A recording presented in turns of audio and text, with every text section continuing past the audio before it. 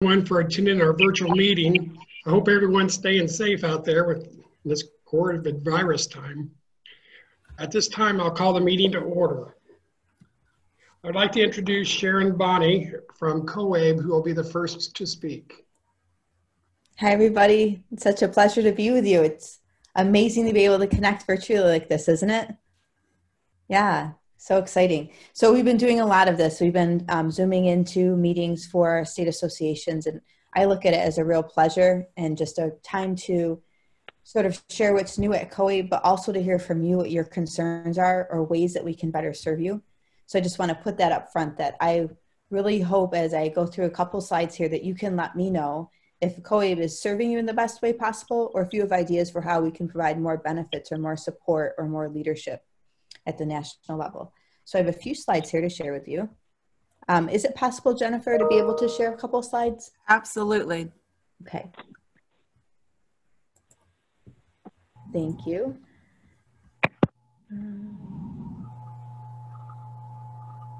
There we go. And I'm going to warn you all, this is a new computer for me, so it's a new operating device, but hopefully you can see that.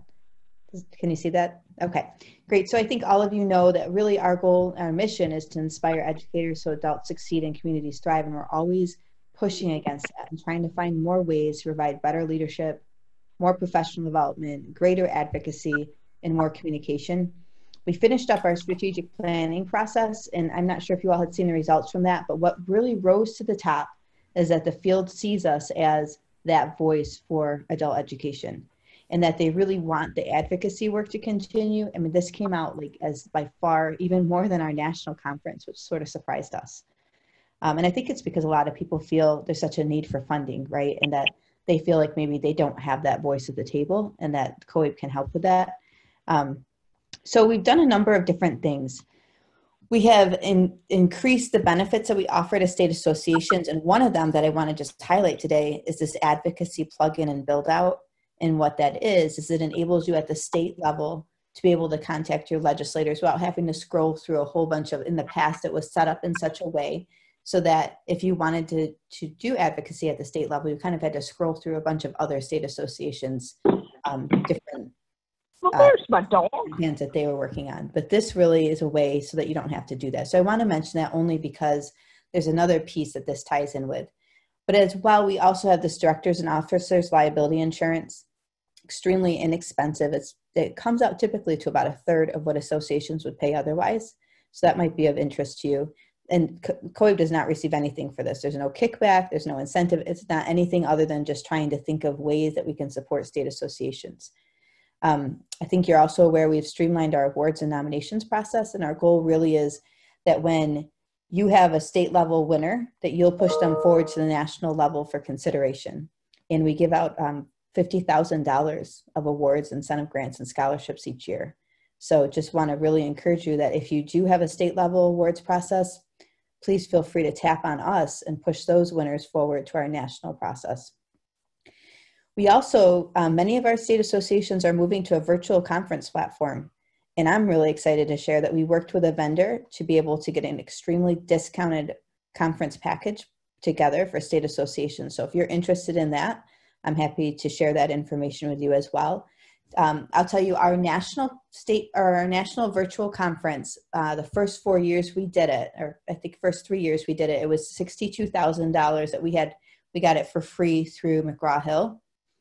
When McGraw-Hill sort of pulled out of the adult ed space, we went looking for a vendor that could support it, and they came in, the company we used was called Expo. They came in at $28,000, which is still quite expensive, I think. This vendor is coming at $9,000. So just so you're aware, I'm happy to share information with you if that's something you guys are interested in.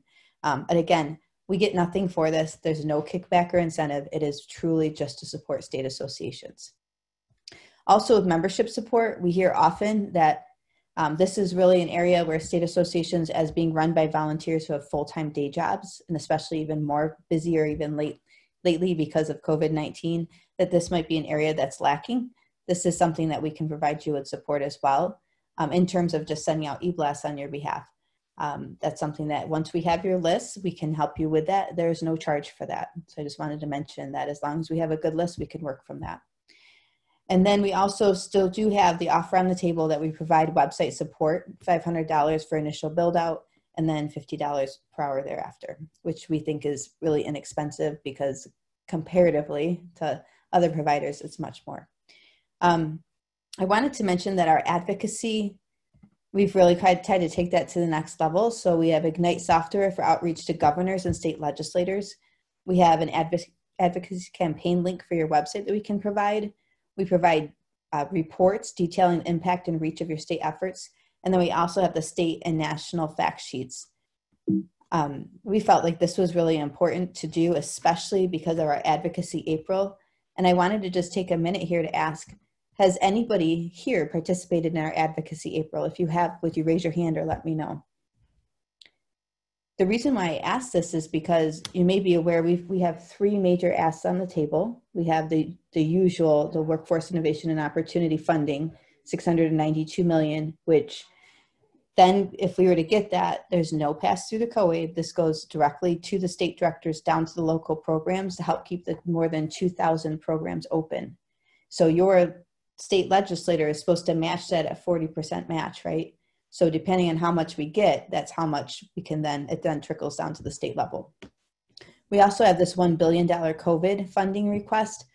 As much as I wish that we would be able to get all that funding, I don't see that happening. I think this is more of, maybe we'll get 300 million instead or 400 million, but we're shooting high, but the goal is to bring in as much as we can for the field. And again, this goes straight to your state directors down in funding for you all to deal with students not having laptops they need, not having Wi-Fi access, teachers being asked to work more hours and therefore, maybe need more pay or maybe you need more assistance. So that's what that funding really is for, is how to deal with COVID. And then, as you all know, there was the $31 billion emergency education relief, and $3 billion of that was pushed down to the CARES Act to governors. Adult education is not written in there at all. It's not even mentioned.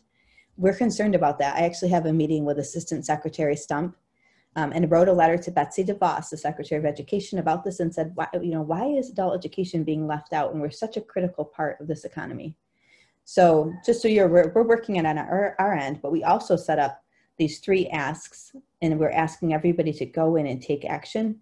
So I'm hoping that at this, in Indiana, that y'all are taking action. It's really easy to do so. I don't know if any of you attended the webinar that we had on Advocacy April. Did anybody attend that? Okay. On that webinar, we talked about how you can meet with your legislator and it's a great time to do so. They want to hear from you. They're very interested in what is happening. They're very understanding too that it's from your home, the comfort of your home. It almost seems to make it even more impactful if it is so. Excuse me. You can bring adult learners with you. They can dial in from their home. We have examples ranging from Alaska to California to Arizona to Ohio, all over the country, Maine, where they did this. State associations did this. They worked together as a team to pull together, say, an administrator, a teacher, an adult learner, the state association president, and met with their legislator virtually, just like this. And it was extremely successful. So I want to tell you that we are not without resources. There's wonderful resources. If you think it'd be helpful, Jennifer, I could even kind of quickly go through with them what the resources are. Okay, I'm going to stop sharing my screen just for a minute because I want to take you to our COABE website and to show you what we have there. Give me just 1 second, folks. I'm going to pull this up. And I'm going to share my screen real quickly. Okay. So hopefully you all can see that. We have here, there's of course our asks, right, to take action for federal relief.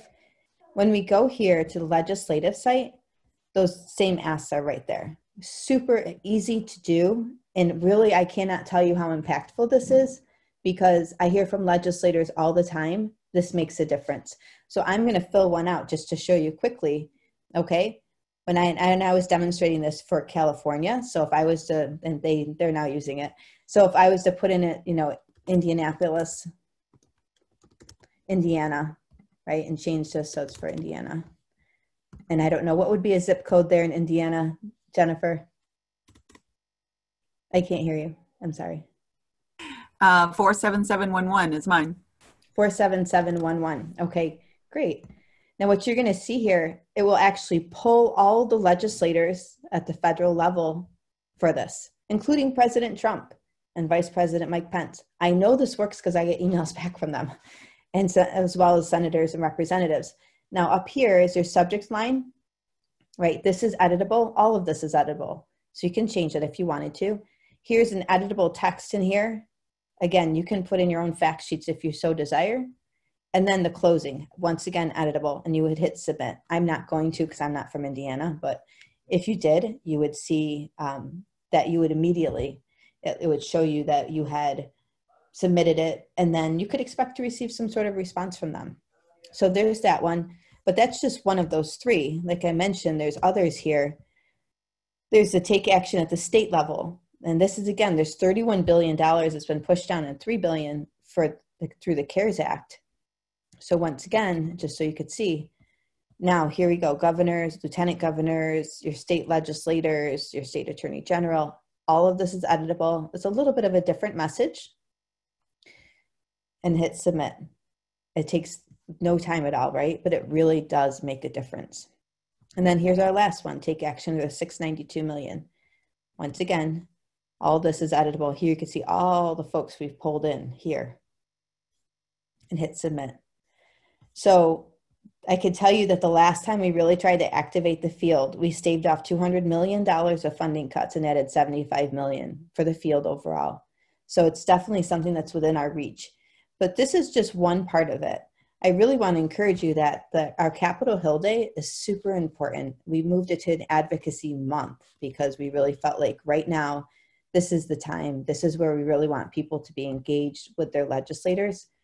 There's all sorts of really easy to use tools on here. For example, there's a master guide. Hopefully you guys can see this. Can you see this, Jennifer? That went, okay, great. Okay, so here we kind of give specifics about what we're asking people to do, what our facts are, you know, for instance, across the nation, what the 1.5 million adult learners, this really gives us a snapshot of who they are. Homeless and runaways, single parents, migrant farm workers, long-term unemployed, those who've not been employed for 26 weeks or more, English language learners, low-income adults, ex-offenders, exhausting TANF, and learning disabled. This is based on NRS. This is what we got directly from Octave. Okay, so there's all this information in here across the nation, but then there's ways to look up your legislator. Super easy. You can click in here and you can type in your zip code and look up your legislator and send them an email directly that way.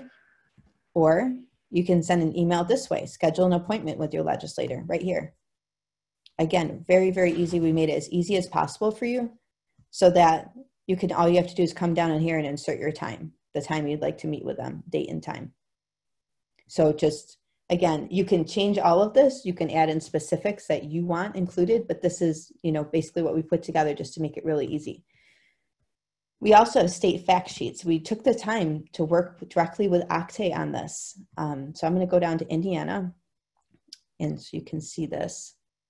And I should also just a shout out to, we worked with a group of local program administrators to make this as simple and easy to use as possible. So here is the federal funding amount per adult learner. And why this to me is so bothersome is elementary ed, they receive $10,000 per pupil. We receive $369 in federal funds per pupil. And we work with those that are the hardest to reach, right? And have the most barriers to employment. This, again, is based on NRS data that Octave provided to us. This is 4,989 with high school credentials, 11,000 moving up one skill level. And you see all this data here as well. Working age adults without their high school diploma and unemployed, those in correction. So our goal really was make this as easy as possible for local program administrators to explain to their legislators. Okay, so here's that. That is right on our Educate and Elevate site, but you don't even have to worry about that. All it's right here. You click on the link, download your state fact sheets. You can include program fact sheets if you want to. In fact, we have a number of state associations that did just that thing, had ours and included their own as well. And then here's our national data. We worked with the National Association for State Directors of Adult Education, a very close partner to COABE, to come up with this. So this just talks about at the national level as well. And all of that, again, is right here in this master guide that we created, which originally was for the April 8th, but now we made it an advocacy month. So I'm really hopeful that this is useful to you, because it really is a wonderful time for state associations to take advantage of this opportunity to reach their legislators. We also have this tool where you can log your appointments and let us know when you've set up an appointment. Really, really easy to use. I'm going to type my name in here. When I hit proceed, it's going to bring up my legislators right here. I personally set up meetings with all these folks. I'm going to click one and just say, so you can see real quick. It asks me when the appointment date is for, the meeting time, who I'm meeting with, the location, and the member attending. And then you hit proceed and it just saves it. So then we have a log. Okay, how many people actually took advantage of Advocacy April and reached out to their legislators? So as you can see, our goal really was to make this as easy as possible for our members. There's a lot of other ways here. You know, it talks about sample scheduling emails, just all kinds of wonderful information that we've been using for years. And when Michelle Davis from your state association came with us a couple years back, she actually was a part of those folks who went to the Hill and met in person. And that was really helpful.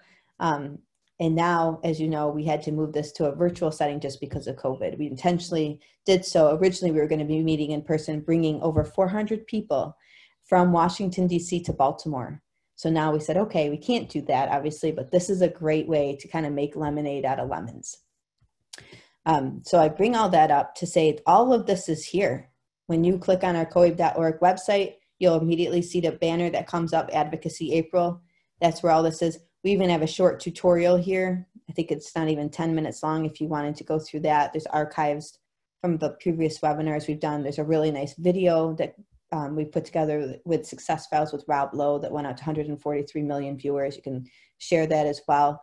So just a lot of tools for you. And I just really want to encourage you that I hope your state association will take action for adult education. So that's just one part of it. I know I've been talking quite a while about advocacy. I did mention that the field really sees this as a need. So we've been trying to encourage our state associations to do that. This year, we are not going to be conducting a virtual conference. This was a decision that we made as a group, as a board, because we really feel a lot of our state associations will, and we do not want to compete with you. We want to support you as much as we can. So we will not be holding a virtual conference. What we did do, though, is if your state has already paid the fee to it, for the state association to attend that, we can just put that towards the Ignite package at the state level, if you're interested in that, where we would be able to help you to do state level advocacy as well. So I'm happy to talk with your leadership about that after, but wanted to mention that as well, that we will not do a virtual conference this year. We'll support you in any way that we can for yours. Also, regional institutes. I think you know we have $10,000 of funding. It's still available. If you're interested, you can apply. And we have given out well over $200,000 in funding to state associations to conduct regional institutes. You can conduct a regional institute alongside of your state conference as well. And that would be really exciting. We'd be happy to support that. I believe you guys already have a Google Bootcamp set up. I just want to mention here again, there's more money on the table. We offer $1,000 each month for winners. So what we ask is that after the Google Bootcamp, people would go in and submit success stories. We look those over. We talk with our Google representative and pull a winner each month and give that winner $1,000. It could be used for anything. It does not have to be used for teacher products or anything like that. It can be used for anything you want. It's for whoever gets that money. Lately, we've been conducting a ton of webinars. I'm very curious if any of you have participated. Most of our webinars have had over 1,000 people sign up. Now, typically only 67% will attend in person. Many of them will watch it after the fact if they couldn't attend live. But we've been trying to provide COVID resources to members, but we've also been trying to continue to keep up our research to practice, which is this month we're doing IET, exploring IETs. And we have some really fabulous presenters on there. So I just mentioned, because these are free. Here again, no charge to you. We work with vendors to get the funding so that it's free to our members. We also, of course, as you know, we have our award-winning Adult Learner Ambassador Initiative. And if Indiana has not participated, I just want to really encourage you to do so, because here again, it's helping to make adult learners into public speakers, being able to speak out for themselves and about the value of adult education in their own lives.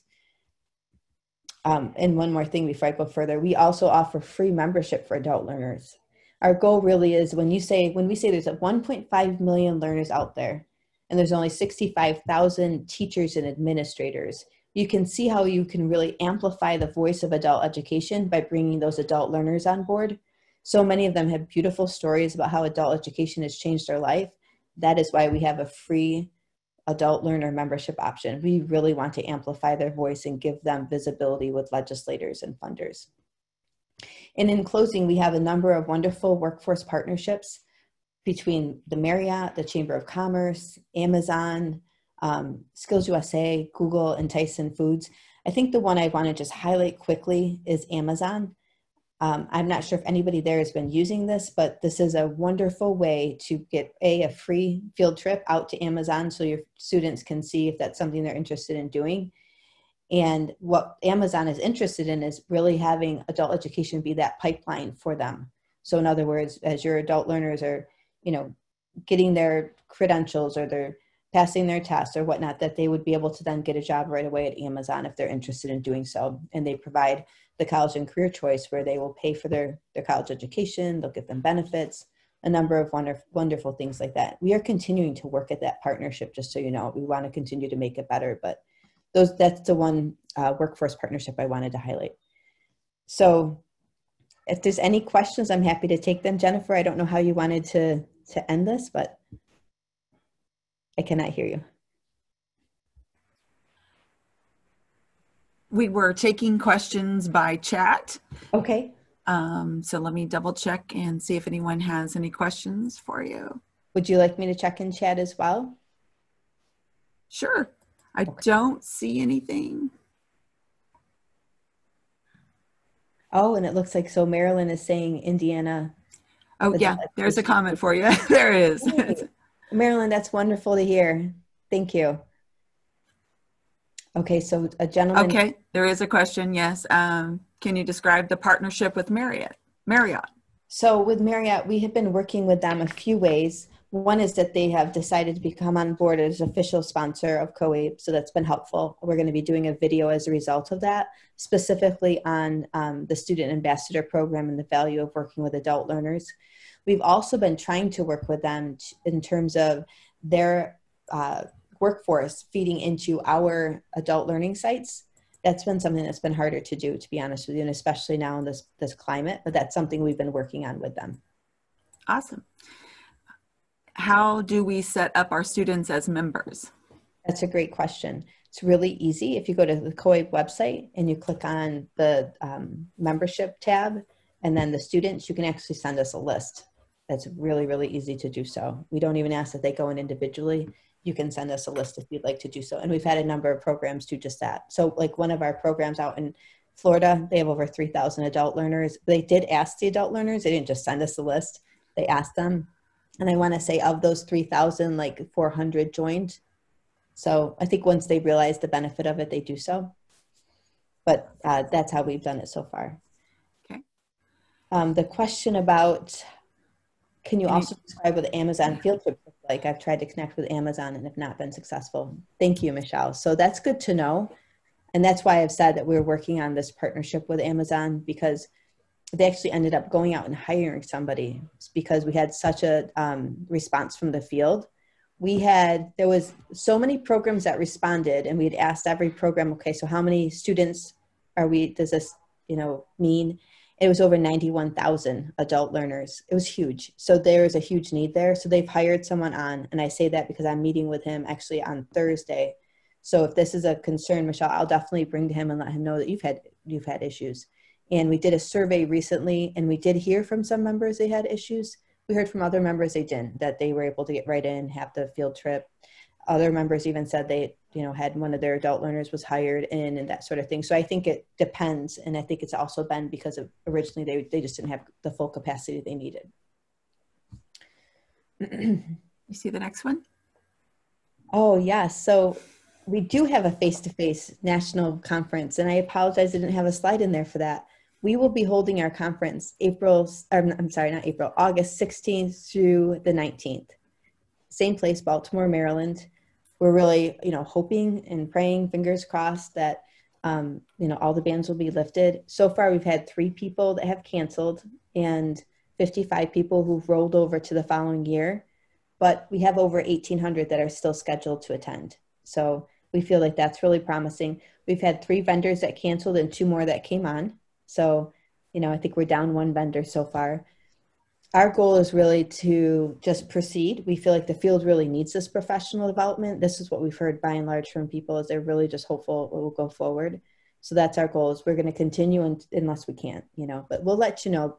We have a meeting today. Our executive committee does at noon. We're going to talk about this as well. But so far it looks really good. It looks promising. As long as the bans are lifted, we'll be there. So are the CoWave virtual conferences available for participation on demand? They sure are. Yes, ma'am. And are there vendor spots still available for CoWave? There sure is. Yes. We have Awesome. one. All right. I think that's all the questions. Okay. Thank you, everybody, so much. I truly appreciate your time, and just know we're here as a resource. We want to help in any way that we can. We love our state associations. You all are part of the reason we grew from 1,300 members to more than 26,000 members now. So we are really wanting to support you in any way that we can. Thank you, Sharon, for joining us. We do appreciate it.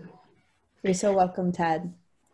At this time, we'll turn the meeting to Sheila Butler for the 2019 minutes. Okay. Can you see my screen? No. Okay. Sharon, I think I need you to stop sharing. Jen is getting that up. If you've not read the minutes, there is a link at the very top of the chat box that we put a download there. There also were mailed out to you on Wednesday in a blog, April 22nd, and then there's also a link there. So I need to have someone in chat make a motion to approve the minutes or make corrections. Motion to approve, Laura Pastore. And if you could actually write that into the chat, that would be helpful. You don't have to say it out loud. There's a motion by Danielle Shreve, and a motion by Laura, and a motion by John Eichelberg. So and then a second. Okay, we got some seconds there. Yeah. Okay. And then Jen will put up a thing so everybody can vote to approve. yes. Oops. The poll is active.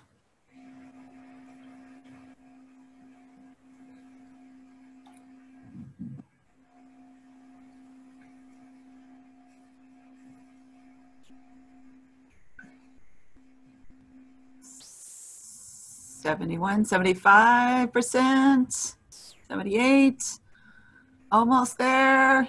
You've got 25 seconds, 80%.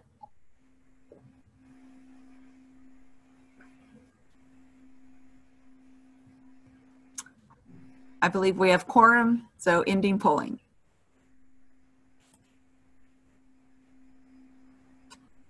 94% approved and 6% abstained.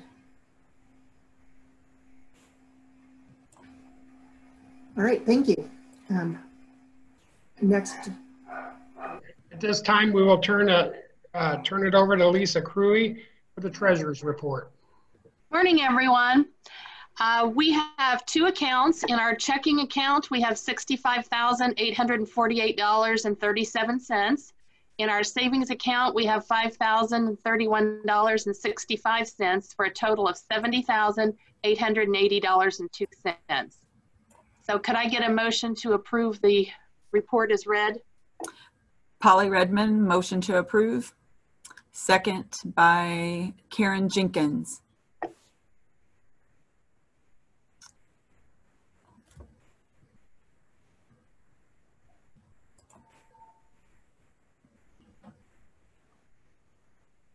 Oops, wrong one. Sorry about that.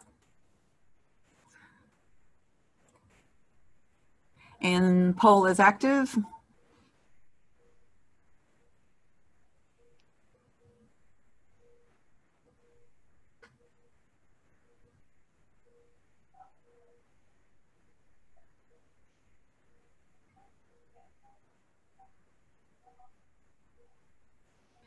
And we are at 79%, 81%.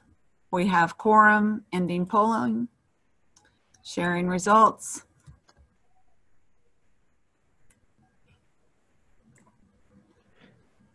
%, have approved it. 4 abstained. Okay, thank you, everyone. Thank you, Lisa. Next will be Rob Moore with the Advocacy Committee report. Okay. I'd like to celebrate some successes that we've had in advocacy on behalf of our members and our students. We had a legislative session, and usually I get really nervous around General Assembly time because we're usually on defense, but this year we were actually on offense. Thanks to leadership of our committee members, Laura Pastore and Natalie Reuter, we actually moved some legislation that got passed with the help of our lobbyist, Joe Loftus, and it was Senate Bill 398. It passed in the General Assembly, it was signed into law, and what that does was it creates a pilot program for 3 school districts in Indiana to partner with their local adult education programs to serve seniors in high school who are mathematically way behind in credits to earn the high school equivalency and fulfill requirements, graduation pathways, and a couple other things. And then they would be removed, if they do those things, then they would be removed from the graduation cohort, so they would not be counted as a dropout. I said that right, correct, Laura? Okay. So it's going to start with 3 school districts that are written into that law, Washington Township, Warren Township, and Richmond. And hopefully they can, I know they can pave the way for us and show us what we can do with that, and then hopefully open that up to other school districts in future versions of that law in future General Assemblies. So we think this is our General Assembly has been looking for different options to help people finish high school and be employable. And this is a great way that we can contribute our efforts to that because they are looking for innovative ways. And we want to certainly be part of that. As I mentioned before, we do have a lobbyist, Joe Loftus from Barnes and Thornburg. You see his picture there. And we've been working with him for the last couple of years. We do use our membership fees that you pay to help support that, because that is financially, it is a bill every month for him to represent us during the months of the General Assembly. He does help us kind of outside the General Assembly months before and after also, but officially we pay him month by month, Barnes and Thornburg, during the General Assembly months.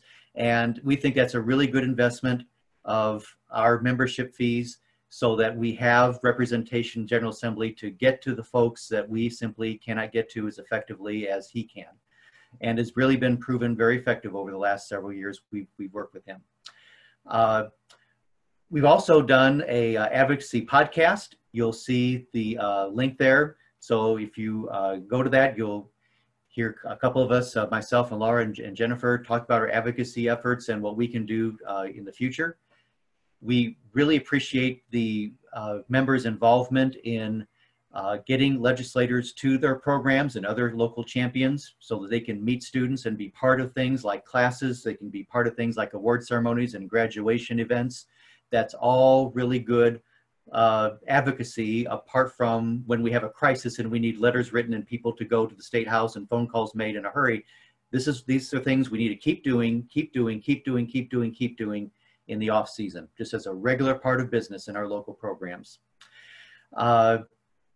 We will also be asking you if you could go ahead and, since we're doing remote learning, to post some examples of remote learning and the way that we're reaching students through distance education as an advocacy effort that shows our legislators and our community partners that we are not shut down for business. We are still in the business of delivering adult education services, just in a new way that meets the new needs. So if you could post examples on your social media, make sure your legislators, local champions know that.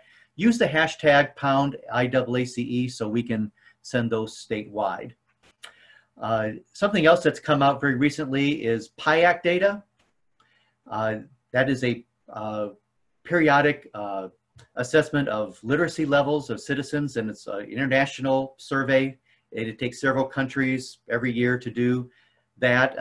PIAC stands for Program for the International Assessment of Adult Competencies. That has been released. The data, and the United States was the last release with some other countries, and it's really, really neat. I've been studying that for us to try to learn how to make that usable for us. We will get that out to you, and you can actually drill down into your county rates of literacy and numeracy at various levels and what those levels mean, and how we can use that in our favor for grant writing and for telling our story, you know, why we're doing what we're doing and why it's important in our various counties. So be looking for that. We're kind of letting ourselves kind of get settled into remote learning first, and probably doing some remote registration. So we'll try to get this out to you in a timely fashion. Also, as I was certainly we're going to send out the COABE Advocacy 3 asks to you, and ask that you do take action on those, especially at the federal level. At the state level, as Marilyn indicated in the chat earlier while Sharon was talking, one of the asks is at the state level for getting some piece of the state CARES Act monies. We think that a lot of that, of course, will go to the K-12 education providers, but the group that is looking at that in the state of Indiana does have information about how we would use that in adult education, particularly for expanding access to distance education and learning activities in adult education. Because we know in many of our areas that's a barrier because of geography of the place, or our students, you know, their technology possessions and the equipment that they have. So we're hoping that we will be able to expand that in this current crisis, and then of course afterwards. So that ask has been made, but it's still an important priority for us statewide. So at this time, I'll entertain any questions that you have or anything that I left out. Rob will handle all questions at the end in general member comment. Oh, okay. Okay, thank you, Rob. At this time, we will turn over to Connie McCollum for the Adult Learner Committee. Good morning. So we are a new committee. We are looking for members, just to let everyone know, and we would appreciate anyone's effort to help us. So we looked at, we established that our objective is to look at ways to increase learner involvement in IAACE. And we've actually collected information about COABE's Adult Education Ambassador Training Program. It looks very promising, and it looks like something that as a state we definitely need to be interested in. And we also discussed ways to engage learners in advocacy and create representational leaders, because that is very important for them, and those skills will develop into bigger skills as they move forward in their careers. And then we also brainstormed about how to connect the student ambassadors that we choose throughout the state. So we're, like I said, we're brand new, we just got started, and we would really appreciate other people getting involved with us. So that's about all we have for now on this committee. Thank you, Connie. You're welcome. Okay, at this time, we have Bob Stevenson for the Literacy Committee. Oops, sorry, I forgot Laura. Sorry, Laura. We have the Adult Committee report with Laura Pastor. Hi, everyone. This is the new committee as well. And the audit committee is really just an extra size. Obviously, we've got a pretty large budget, and we're going to make sure that we're doing everything we can to keep the integrity in the process and make sure that the finances are being recorded and monitored. Laura, your mic was a little funky there, so you might want to repeat stuff. Okay, I will try it again. Thank you. I do have a screen that my system resources may affect my audio quality, so I'm not sure if the audit committee is brand new,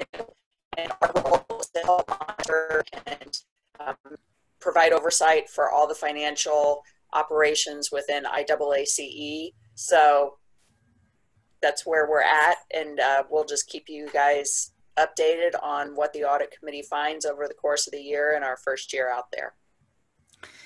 Go ahead and please put your comments in for Laura, and she will address the in general member at the end. Thank you, Laura. Next, we have the Literacy Committee report with Bob Stevenson.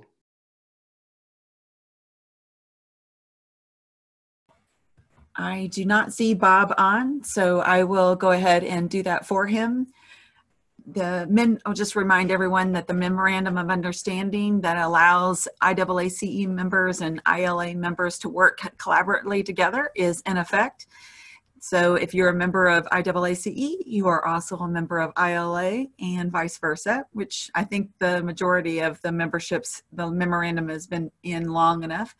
We are also recruiting ILA board members to help plan the next steps in regards to the Memorandum of Understanding, which can be in regards to the budget and scholarships. So if you are interested in joining the ILA Board of Directors, we encourage you to send myself an email or Bob Stevenson. Also on the board is Michelle Davis and Ted Pearson and Cynthia Warner-Lowe. So you can make those contacts directly on the IAACE page. Back to you, Ted. Thank you, Jen. Next, we have the Communications Committee report with Caroline Foster.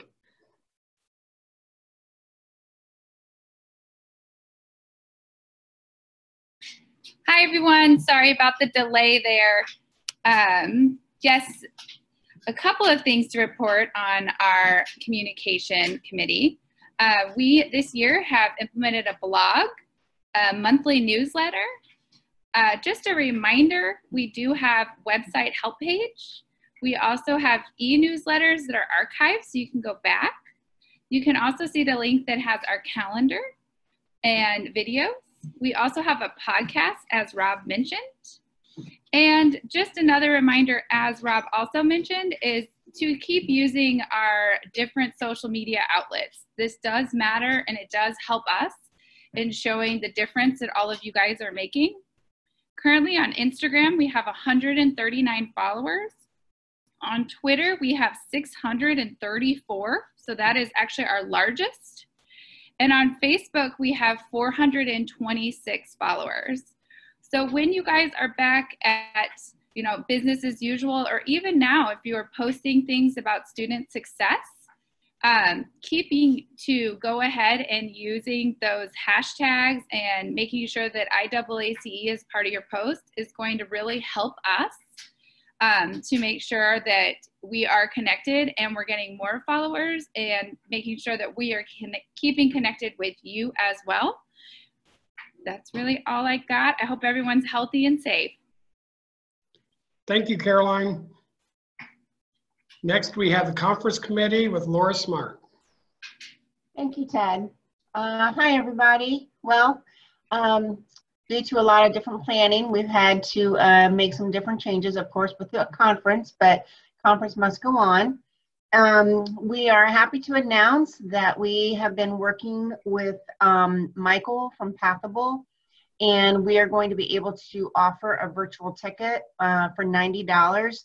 Now, there was a survey that was sent out regarding how many of you wanted the face-to-face or virtual. We got a little bit of both.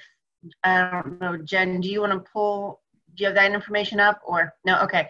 I think roughly it was 122 wanted virtual and 104 said no. And then 91, I believe it was, didn't care. And 135 wanted face-to-face. So we're kind of, we're in the process of even considering offering a face-to-face and a virtual conference at the same time, which I think, not everybody likes to attend conferences different ways. So basically that's what I have. I would like to thank our committee conference committee.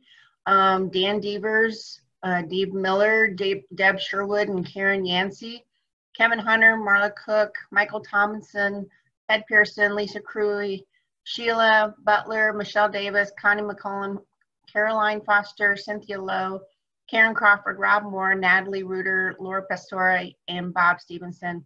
We couldn't do it without a lot of help. It takes a lot to put these conferences on. So again, we're still planning. So if you have any questions, please let us know. Thank you, Ted. Thank you, Laura. Appreciate your input. Next, we have Employer Engagement Committee report with Michelle Davis. Hi, sorry about that. Okay. First of all, I just want to thank our committee members who have helped a lot. And although this Employer Engagement Committee, it's kind of been hit and miss as we've done this throughout the year.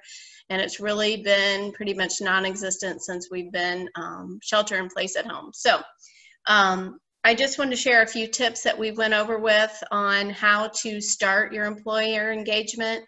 It's an important piece in adult education, and I believe when we come out of this COVID-19 that it's going to look a little different, probably a lot different than how it has looked in the past couple of years, what your partnerships have looked like. But to get going on some partnerships, I'm not going to read these to you. You can read them yourself.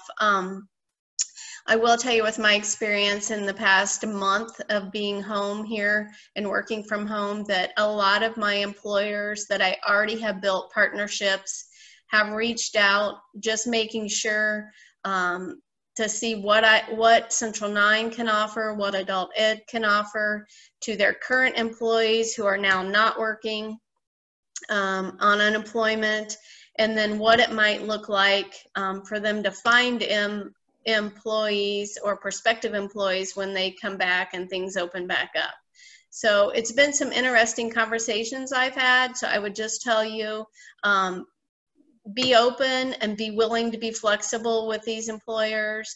And the more that you're creative and work with them and talk with them to really find out what their needs are, I believe we'll go a long way in the future with this when things open back up.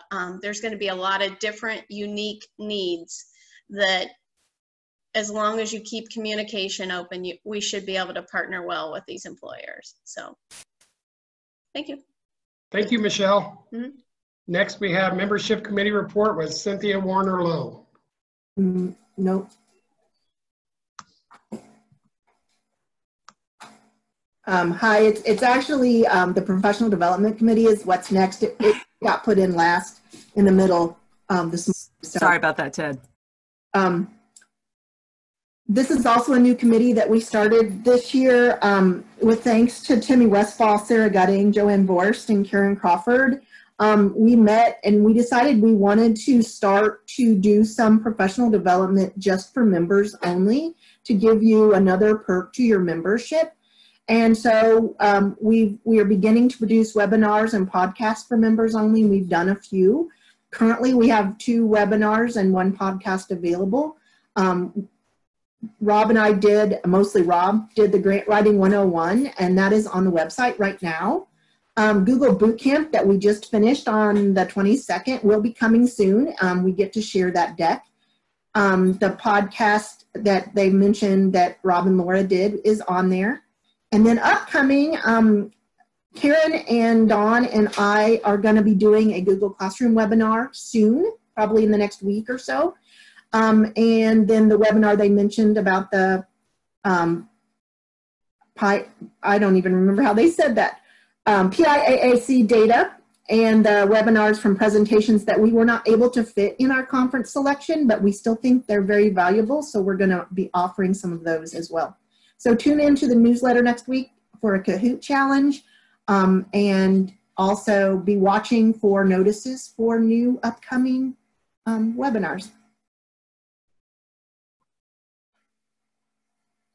Thank you, Sheila. Next is a Membership Committee report with Cynthia Warner-Lowe.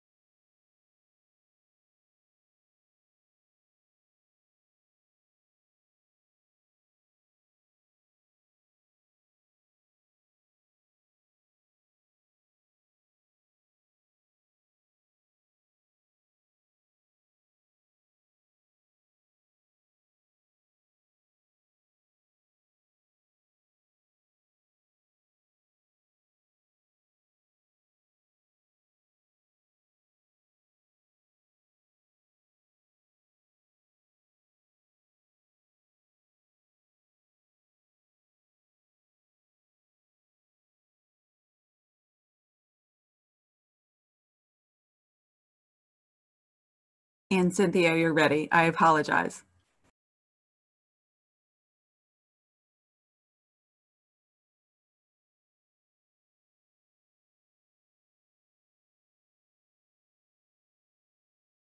Good morning. Okay. I hope this finds everyone in good health. If you look at the membership slide, we have a total of 555 accounts. From those 555 accounts, 493 are members, and that's 88.8%. We also have accounts with no membership, and that's 62, 11.2%. Those are individuals who might have been a vendor at one of our IAACE conventions or something else where they were doing things and just haven't come back. Current paying, we have 401 for a total of 81%, and past due. And I want to thank Jen because I know she's been working on those past due people. They've gotten all kind of love notes and things. There's 92 of them for 18.7%. And our annual revenue right now is $18,045 from all of our paying students. So we're really doing good on our membership. Thank you, Cynthia. At this time, I'd like to announce the new board members effective July 1st. First of all, I'd like to thank the election committee for their hard work and dedication. Deb Sherwood, Sarah Gutting, and Timmy Westfall. I'd like to congratulate the following: Sheila Butler, who will be the new president-elect. Lisa Cruey will be the treasurer. Karen Crawford will be returning to the board. Connie McCollum will be returning. We have a new board member, Michael Tombleson, and then Cynthia Warner-Lowe will be returning to the board. I'd also like to take this moment to thank Michelle Davis and Caroline Foster for all their dedication, hard work that they've done for our board. We will definitely miss you. Since Sheila is going to be the president-elect, that does leave an opening for the secretary's position, which we will fill that according to the Article 11 bylaws. Okay, at this time, do we have any old business?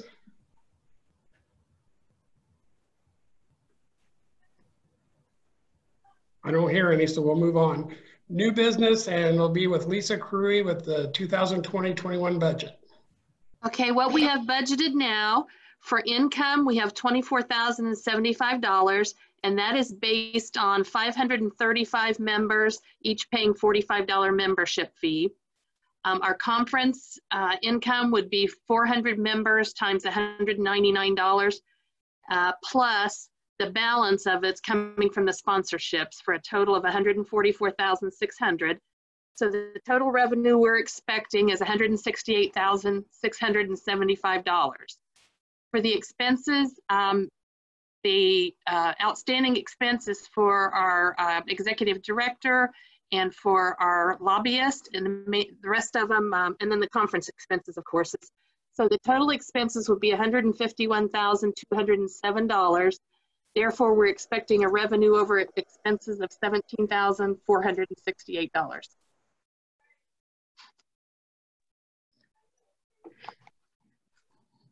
Thank you, Lisa. Next, which I hope I'm right, is the DWD essay contest.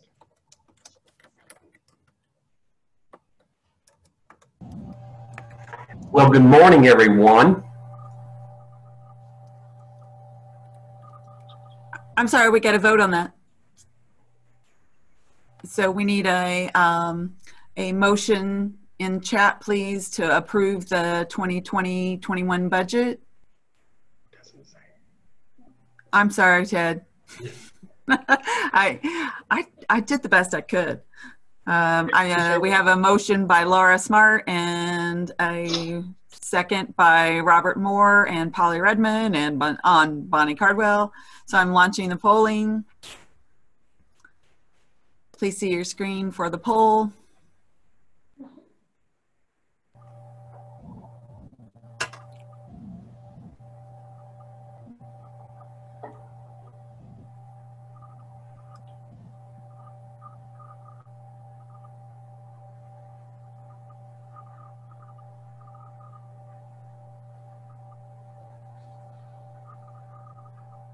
We're at 77%.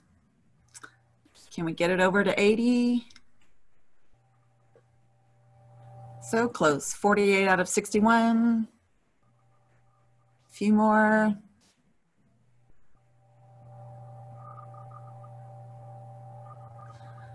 Obviously, some people are not paying attention. What do you think, Ted? Oh, yay, we're at 80%. I'm ending polling, sharing the results. We have 90% approval, so we have quorum, and it is approved. Budget passes. Thank you, Jen. Okay, sorry, Jerry. Now, the essay contest. Well, thank you very much, Ted. While the last few weeks for all of us have been very challenging for our programs, for our families, there's been a lot of uncertainty. I'm really pleased this morning to bring some good news to you. And if we recall at last year's conference, the theme was superheroes. There's a hero in all of us. And to paraphrase a quote, not all superheroes wear capes. Some superheroes have teaching degrees. And behind all these students are adult education programs, administrators, and especially teachers that we'd like to recognize as well. This is the first annual contest, and allow me just sort of to refresh your memory about the rules. Any adult education student during the program year of the contest could participate. Essays were to be written in English and represent the student's original work. And the topic was, how has adult education helped me to reach the next level of my career goal? The winners, IAACE, thank you IAACE, is offering a cash prize. We'll award a cash prize of $100 to the first place winner. Second place will receive $50 and third place will be $25.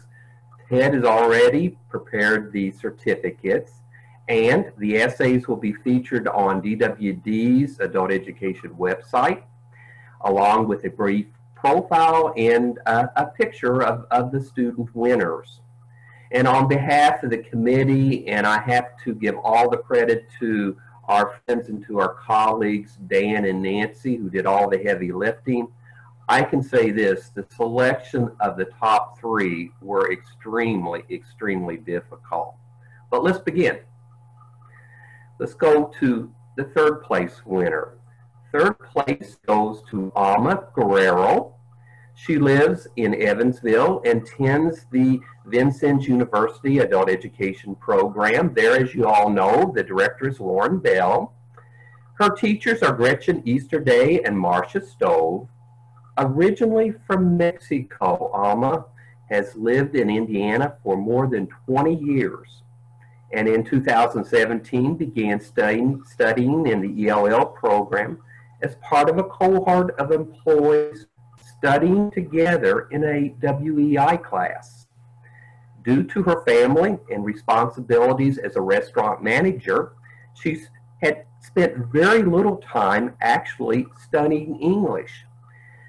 She did take a break from her English studies during this last program year to work on her HSE, and she passed her HSE in Spanish on the very first try.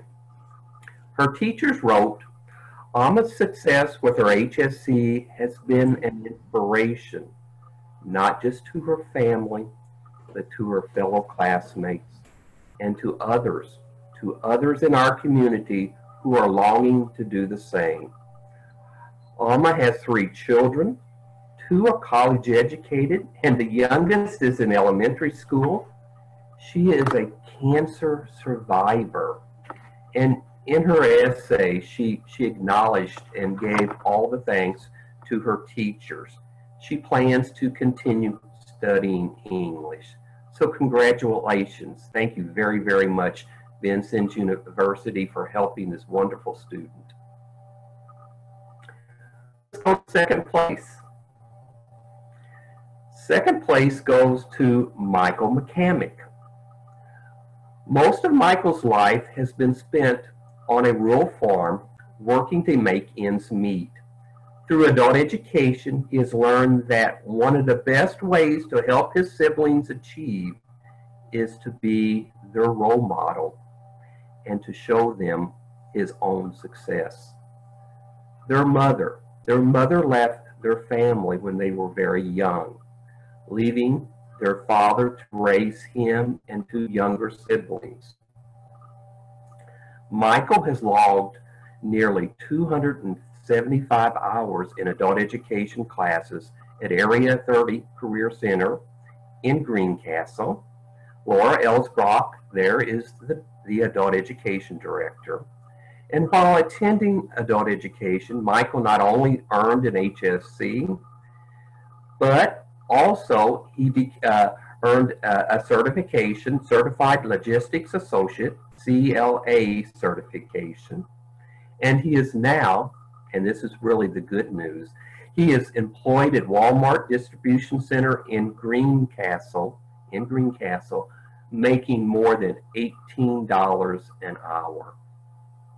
Wow. Michael loves his job. He will be moving into an apartment near work in a couple of months. He is learning how to manage his money and recently purchased a dependable used truck.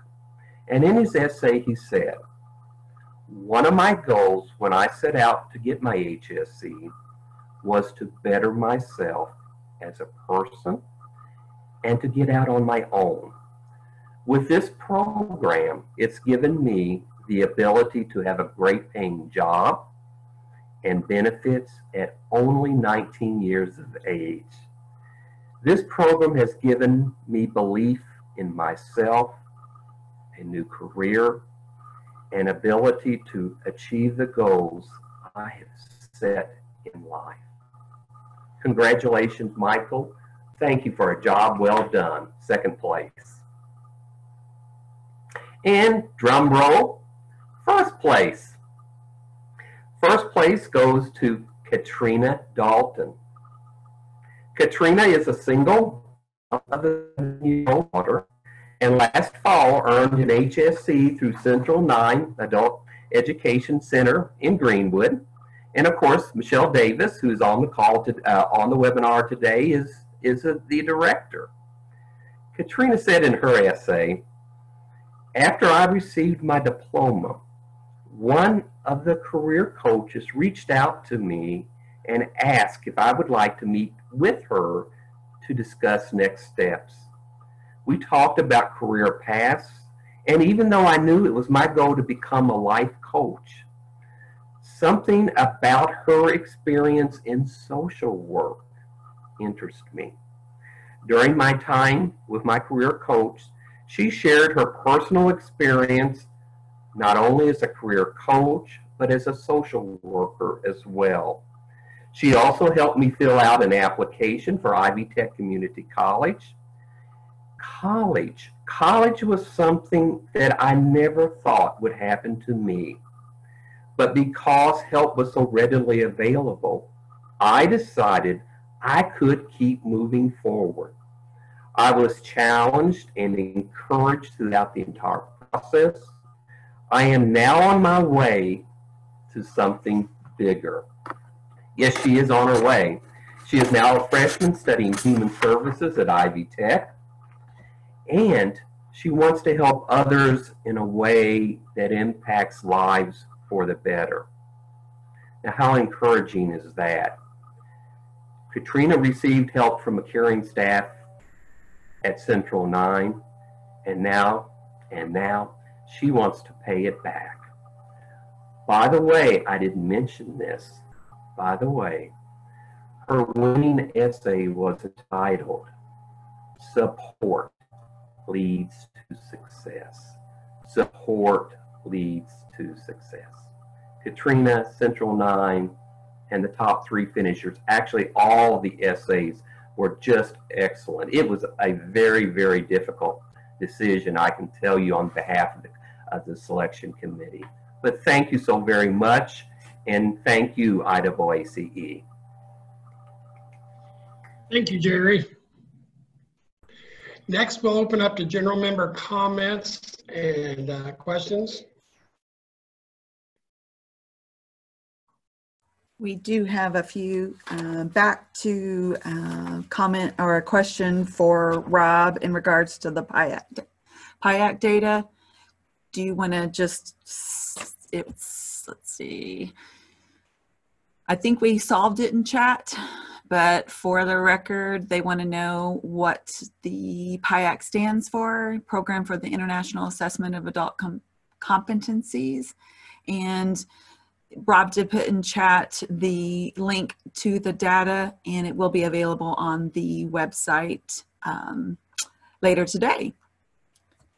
Our website later today. A question in regards to, I believe it was, I think it was addressed for professional development. Bobby Burns would like to learn how to create a virtual lesson combining video, audio, and real-time writing with a tablet. So there's an idea for a webinar. And actually, Bobby, I can probably help you with that if you want to set up a time to Zoom with me.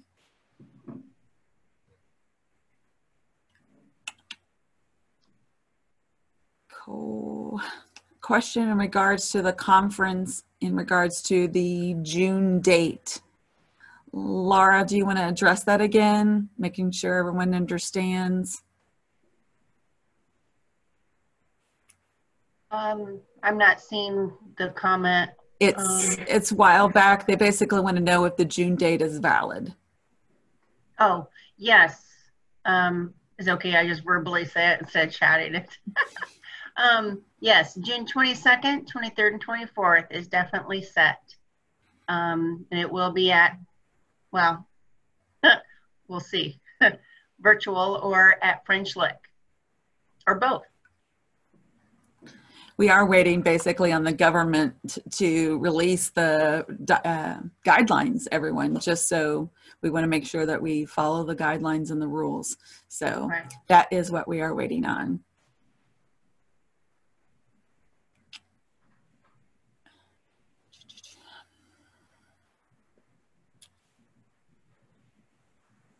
Searching.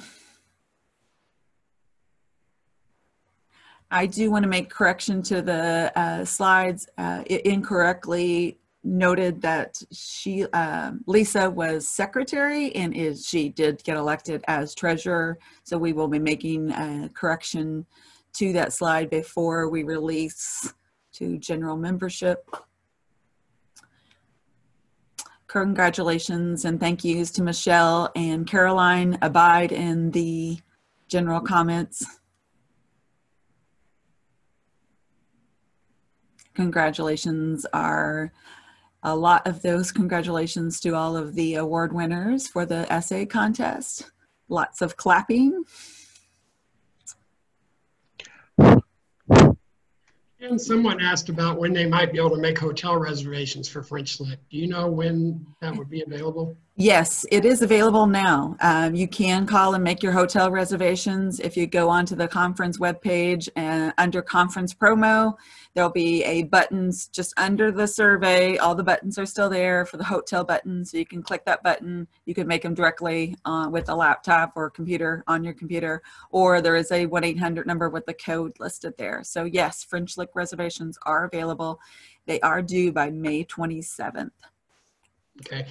And Matt okay, go ahead. Matt Kreitz also commented that there's resources available for distance education on the DWD website.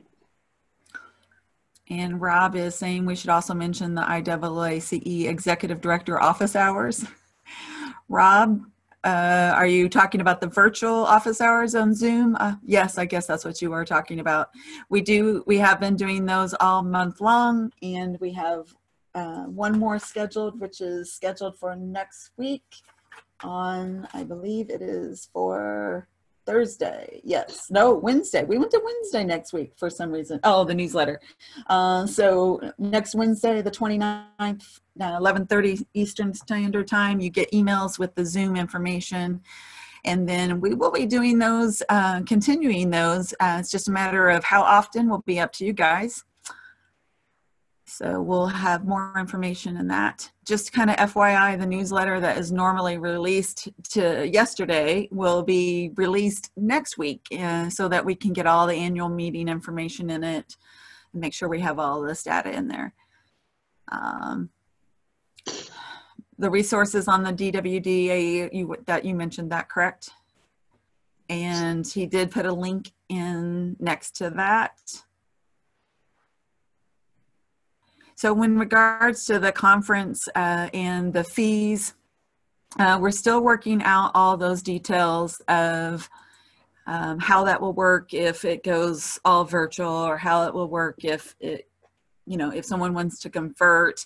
So just give us a little bit more time on that, but know that IAACE will work with every program to ensure that you spend your money wisely and that we make sure that we please everyone in regards to that. So we will do our absolute best to make sure that we handle all of that with the necessary gentleness, I guess. I don't know other word. Ted, how about you? We will make sure it's right. There, that's good. I think that is everything in regards to general comment. Okay. The next would be announcements with Laura or Sheila. Okay. I guess I can do this. As of next year, mark your calendars, because our conference is going to be at Blue Chip in Michigan City. And so we're excited about, we're just changing things up a little bit because our contract was up with French Lick. And so we're going to be moving north next year. Thank you, Laura. Do we have any motion to adjourn the meeting, or does anyone have any other comments? I would like to do something for the winners. If we could do a bring back the screen for each of the winners, we can, and several people can video it because one of us might get a good one. But bring up the screen and then we switch it to the entire group's chat, and everybody turns on their mics and applauds them. And we can do one for each of the winners, and that way that they each get to hear that we really did appreciate their efforts. And that way it can be attached then or sent to them if everybody's amenable to doing that. Sure. Okay, I'm going to watch for all unmuting of mics. You should have the ability to unmute your mic yourself.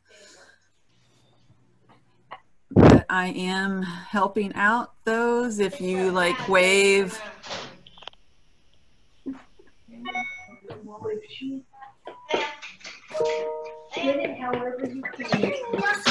If you go to side-by-side view, you can so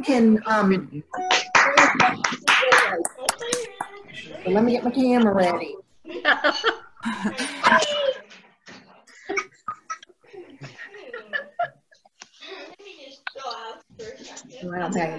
Only Sheila. My video and I can't clap. Well, let's do this kind of fun. Okay, everybody be quiet for just 1 second. Except the background noise. Jerry, say the third place winner. Winner is Alma Guerrero from Evansville. Hey, good job. Congratulations. Bring up the screen. Do it again. Do it again. Bring up the screen and do it again. At the screen. Can you bring up the screen that says her name? No. How about I go to this screen when it's on for everybody? That's easier, okay? Okay.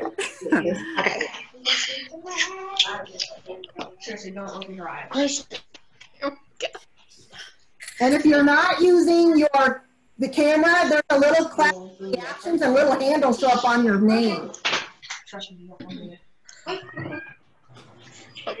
Right? Are you ready? All right, Jerry, say the second place name. Place winner, Michael McCamey. Yay! Michael McCamick, second place. Yay, Michael. Woo! All right, and how about first place winner, Jerry? The first place winner from Central 9 Career Center in Greenwood, Indiana is Katrina Dalton. Woo! Katrina! Katrina! Congratulations! Congratulations. Yay!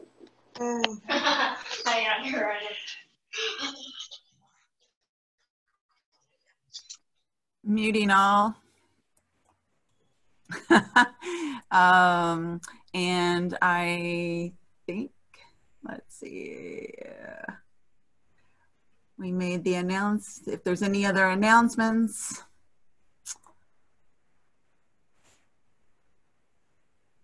Let's see, chat, okay.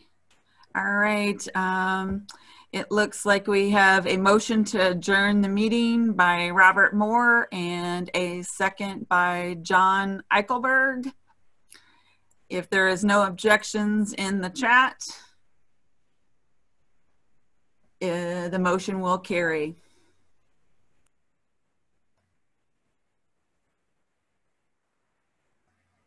Seeing no objections, the meeting has adjourned. I want to thank everyone for attending the meeting. I want to thank for the awesome board that I got to work with this past year as president. And I want everyone to stay safe. Have a good weekend. You too. Okay. Thanks. Thank you. Thank you.